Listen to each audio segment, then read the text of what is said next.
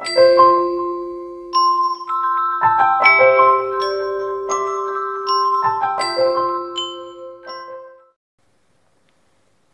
বন্ধুরা, কেমন আছেন সবাই?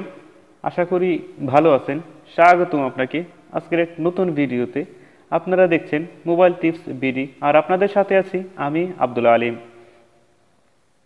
আজ আপনাদের সাথে যে বিষয়টি নিয়ে আলোচনা করব তা হলো, মাঝে মাঝে আমরা কিন্তু অনেক ব্যস্ত থাকি, আর এই ব্যস্ত সময়ে যখন আমাদের কল আসে তখন আমাদের কলটি রিসিভ করা হয়ে ওঠে না। তারপরেও কেন জানি রিসিভ করতে হয়, এই ভেবে যে মনে হয় কেউ জরুরি কাজের জন্য আমাকে কল দিয়েছে, কিন্তু ফোনটি আপনি হাতে নেওয়ার পরে দেখলেন যে এই ফোনটি আপনার তেমন জরুরি না।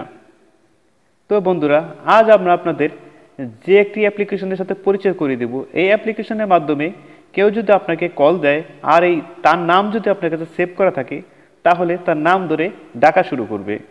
আর সেটি যদি হয় আননোন নাম্বার, তাহলে শুধু নাম্বারটাই বলবে। তো বন্ধুরা, দেখতে থাকুন ভিডিওটি লাস্ট পর্যন্ত। তো চলুন, প্রথমে আমরা অ্যাপ্লিকেশনটি ইনস্টল করে নিয়ে আসবো। তো চলে যাচ্ছি প্লে স্টোরে। প্লে স্টোরে আসার পর এখানে আপনাদের লিখতে হবে শাউটার নোটিফিকেশন রাডার। লেখার পর আপনারা প্রথমটাই ইনস্টল করবেন।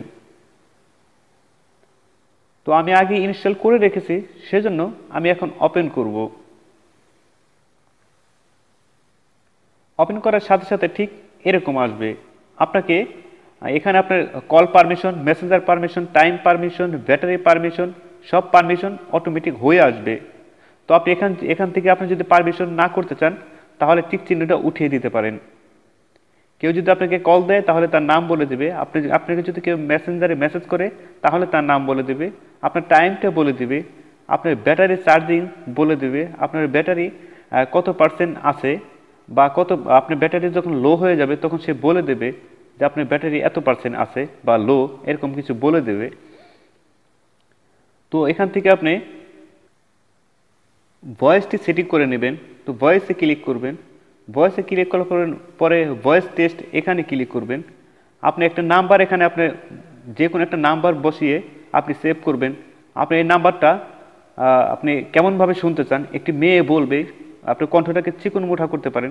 তোমার ডিফল্টভাবে এরকম দেওয়া আছে, তো চেক করি। ঠিক এভাবে নাম্বারটা বলে দেবে। তো আপনি যদি চান যে নাম্বারটা আরও স্পিডে বলবে বা নাম্বারটি আরও স্লো বলবে, সেটা আপনি এখান থেকে করতে পারবেন। এটা যদি This is an example of speech synthesis in English.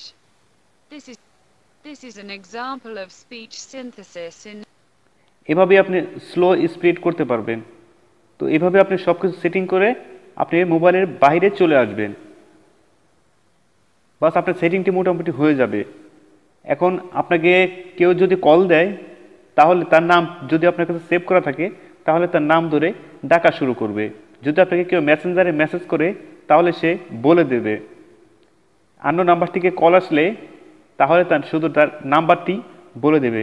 এভাবে আপনি ফোন না রিসিভ করেই, ফোন আপনার পকেটে থাকা অবস্থায় আপনি বুঝতে পারবেন যে কে আপনাকে কল দিয়েছে। তো এভাবেই আপনি বুঝতে পারেন কোন ফোনটা আপনার কাছে বেশি জরুরি, কোন ফোনটা আপনার কাছে জরুরি না। তো বন্ধুরা, আশা করছি ভিডিওটি আপনাদের ভালো লেগেছে।